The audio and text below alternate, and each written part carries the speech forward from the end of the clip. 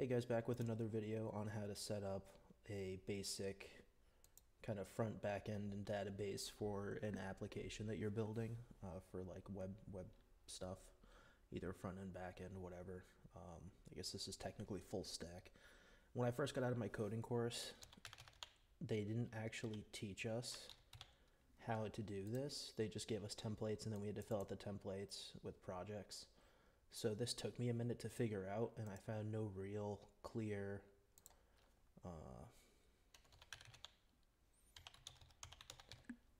no real clear instructions online on how to get all this set up. It took me quite some time.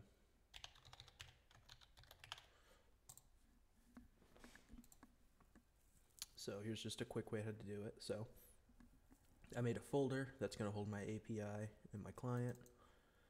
In here, I made each of these for of course, my API and client. We're going to open up Git Bash, which I don't have a tutorial on how to set up, but I'm sure you could find one online. So when we come into our dummy app, you'll see that there's the API and client. We're going to cd into the dummy app API first. We're going to go ahead and get in it. This is just so we have that little master thing so we can have our version control, so on and so forth. Now what we're going to do is we're going to type in npx express-generator. Oh yeah, also this is assuming you're using Express, Mongoose, and React, which are just the ones that I feel the most comfortable with, and MongoDB for the database. Yeah, so anyway, so we're going to go ahead and type npx express generator and then our API name. So I guess this is going to make another file, like another folder inside of this one.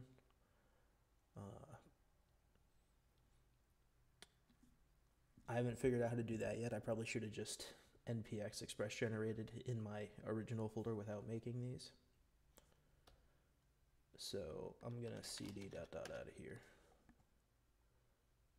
And I'm going to delete these.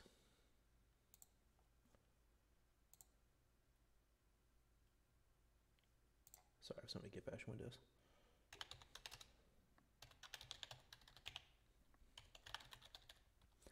So we're going to go ahead and npx express-generator, and we're going to do dummy app API. Go ahead and hit enter. We're going to let that load. Cool, now we have that. So now we're going to go ahead and cd into the dummy app API, and then we're going to get in it. All right, awesome. So if we go to, or I guess it's code dot, just so we could open this file, let me close these other ones so we don't get confused here. You're going to see you already have your package JSON and a couple little files in here. So this was kind of confusing to me too, because I didn't know how this was set up. If you come over to www, that's where you could change your port. I changed mine to 9000 so that my front and back end are working on different ports. As for the rest of this, it's pretty much already set up. It's pretty easy. So that's the basics there with that. And then I'm going to close this. We're going to cd ... out of there. And we're going to go ahead and we're going to do npx create react app. And we're going to go ahead and do the app name, which will be dummy app client. We're going to let that go. This one takes a minute, but you can see it right there.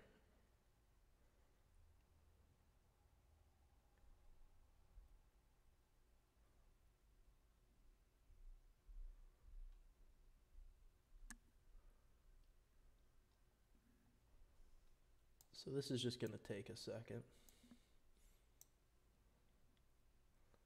This I actually do need. So while we're waiting, pretty much what this is doing, I'm going to go ahead and open another Git bash window just so we can keep working.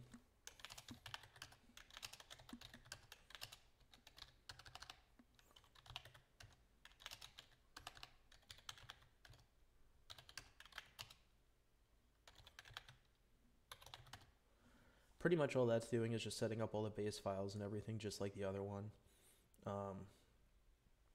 So we're going to go ahead back into the API in the second Git bash window.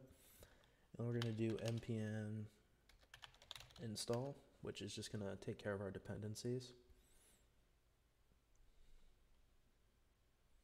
Awesome. So if we open this again, you'll see now it has a package lock.json, which is just showing all the dependencies. Now in our API, there are a few things we're going to want. So like we're going to want to npm install express, or rather, I think it already has that, but I just did it anyway. npm install Mongoose. Definitely going to want Mongoose. Now in the other terminal, we're going to cd into the client, and we're going to do npm install there as well.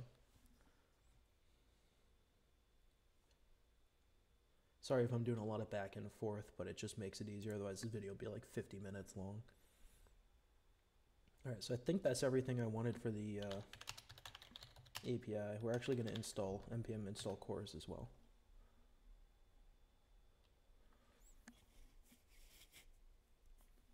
Now, as to what cores is, I'm not fully sure. It's something about like cross sending data. I don't know. I just know we need it. And as far as anyone's ever told me, I don't need to understand everything. I just need to know where it needs to be. So we do want to put cores in there. On this one, we're going to npm install. I just want to make sure that it has React. So we're going to go ahead and throw React on there. I think it might already have it, which is why it's taking a second there. But it looks like it's going good. Great. We're going to npm install React Bootstrap. So do like Bootstrap.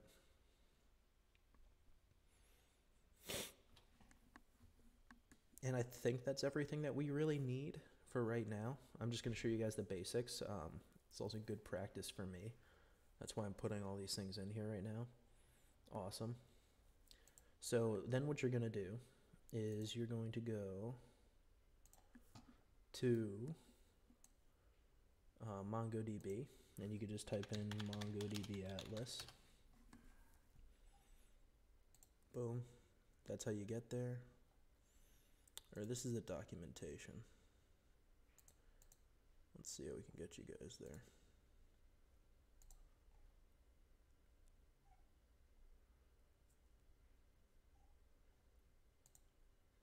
I don't know. I just went to mongodb.com. See if that'll work. Yeah, I guess it just looks different on mine. So anyway, you're going to hit try free. You're going to fill out all your information, yada yada. I already did all this, so it's just going to have you select what you're using it for, if you want the free one or not. And I'm going to go ahead and just log in with my. Great. So I already made a cluster. You'll have to click create new one, and it'll take a couple minutes to spin up. Once it does spin up, you're going to come here and click connect. You're going to hit connect your application, and you're going to see this. Now, it will be confusing if you hit include full driver code. None of this is actually helpful to us whatsoever, so don't do that. You're just going to want to take this.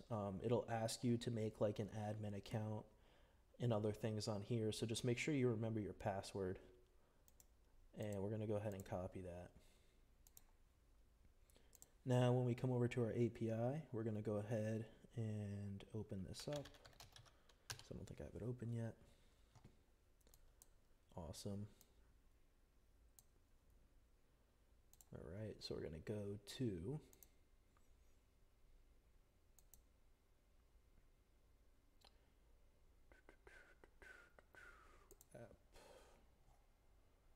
app.js is where this would go.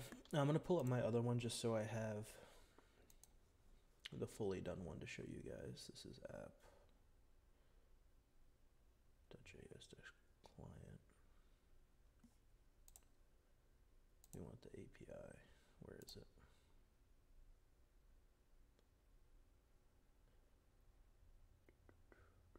Sorry, I'm getting kind of lost in these windows. Yeah, so that's the dummy one. This is the real API that I already had. So this is the kind of code you're going to use. So we're going to come over here and we can actually just throw it right under the bottom here. We're going to do mongoose.connect. We're going to open that up. Now, in theory, you would just do that. And then because of the way that Atlas is now, we're actually going to need these right here too, or it won't accept it. So we're just going to go ahead and paste those in there. I mean, you guys can't paste it. You'll have to type it out. Now, do I know what these are? Absolutely not. I don't know what this URL parser thing is. I don't know what unified topology is. I just know if you don't have these two, it's not going to work. And then we're going to set up a simple little quick console log just to show us that it did connect to the database.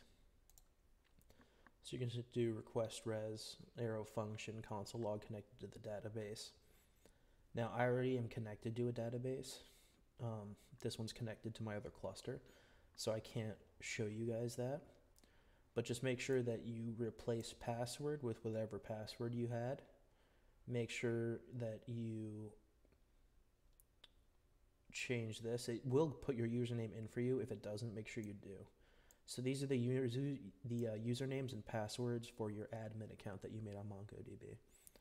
And then for the database name, you could put whatever you want. This is not your cluster name or anything. It already has your cluster over here. So if your database name, you could just put whatever your application is. And that's pretty much it. The only other advice I could give you guys is, this is the dummy API, is to also npm install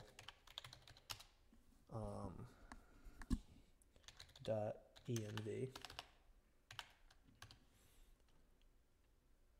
And the reason for this is if you leave this thing in the code, then if other people are using your code, or like, you know, not using your code, but basically someone who can access your site or whatever can poke around in the code if they hit inspect, and in theory can find this.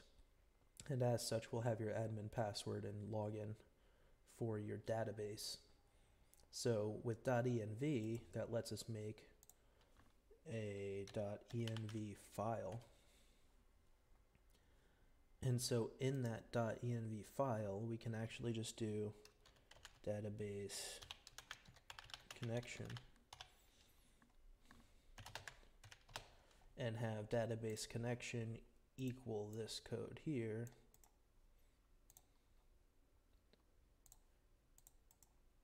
Boom, like that, assuming this was changed and that was changed. And then we would come back over to our app and we would change it to do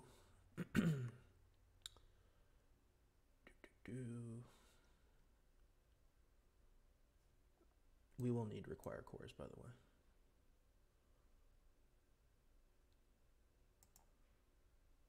I'll do that after, otherwise I'm just going to confuse you guys. Where did I put it? Here. We're going to need a really simple, just require .env/config. That'll let it know how to process our env. And then we can take this and do process.env.database, what did I name it? db.connection.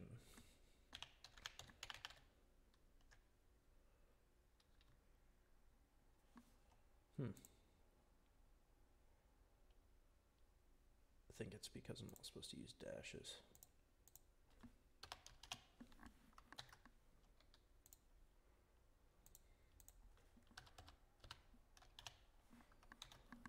Voila. And that will just keep this file hidden from other people, so you could pass this through and no one can access your username, password, and all that. So that is pretty much that. I don't think there's anything else. Oh yeah, the cores. So you're gonna need cores, so you're gonna wanna go ahead and require cores. So I'm just gonna snag this from my old code.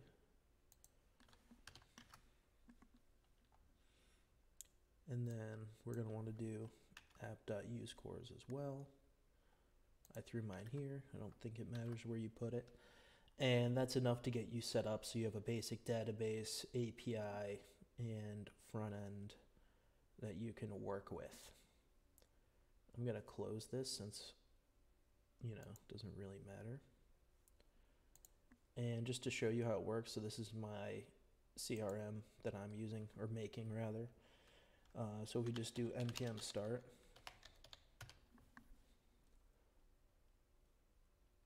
So you see now it says connected to the database, which is what it says after it runs Mongoose connect. So we are in fact hooked up to the database now. And that's pretty much it. So hope that helped you guys. It was pretty hard for me to figure out how to set up the basics.